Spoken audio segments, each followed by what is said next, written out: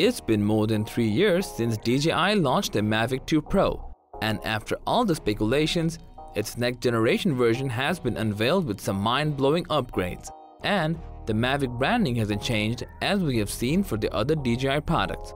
Undoubtedly, the Mavic 3 packs excellent features and, as expected, comes with a high price tag as well.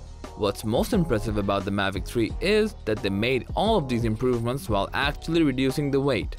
So, for those looking forward to buying a DJI drone and considering the Mavic 2 Pro as an option, we will be showing you an overall comparison with the newly announced Mavic 3 so that you find out which one to go for. So, without further ado, let's jump into the video.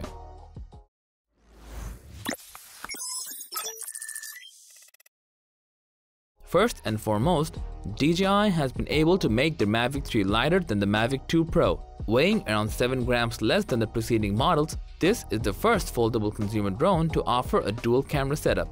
Coming to the top, you will find the camera that is co-produced with Hasselblad. And this is where the Mavic 3 stands out, having a larger sensor and a telephoto lens for further zoom. The new Mavic 3 features a 4x3-inch CMOS sensor compared to the 1-inch sensor of the Mavic 2 Pro. This will capture more light while shooting videos and perform tremendously well even in low lights.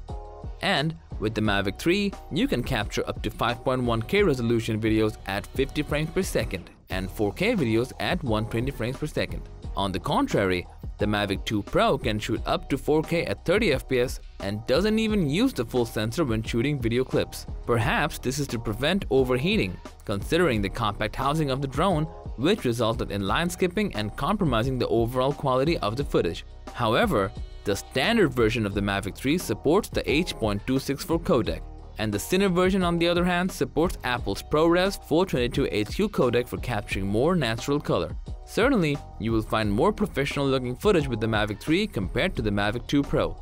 Moreover, the new drone has a wider field of view of 84 degrees, whereas the Mavic 2 Pro could offer only a 77-degree viewing angle. Another upgrade for the Mavic 3 is the additional 1x2-inch CMOS telelens that offers up to 4x digital zoom or 28x hybrid zoom. And for still images, both the drones can capture 20 megapixel sharp photos.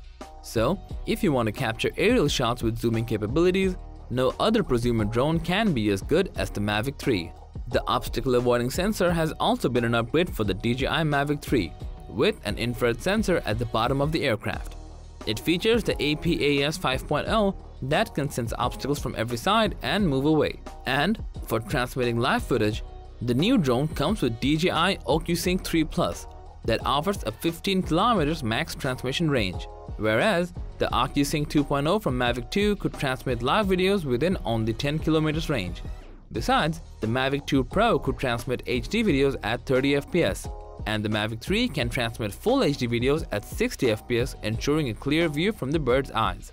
DJI has also lessened up the hassle for cinematographers, as the DJI Mavic 3 Cine comes with 1TB of built-in storage compared to the 8GB of Mavic 2 Pro. So, you'll be able to capture raw footage as much as you want without the hassle of removing the SSD card too often.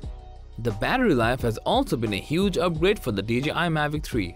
Previously, you could fly the Mavic 2 Pro only for 31 minutes, whereas the new drone offers a maximum flight time of 46 minutes.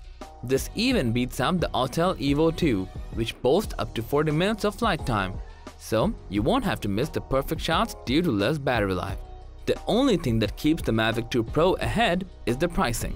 But with such upgrades, the high price tag of the Mavic 3 is surely worthy enough. The new drone offers more flight time, a 50% jump in the camera performance with ProRes Codec for the best aerial shots. So, if you want to have the best consumer drone by your side, the Mavic 3 is sure to impress you with its overall performance. What do you think of this new drone? Let us know in the comment section. Like and share with your friends if you found the video helpful. Subscribe to our channel and hit the bell icon if you want to see more videos like this on your feed.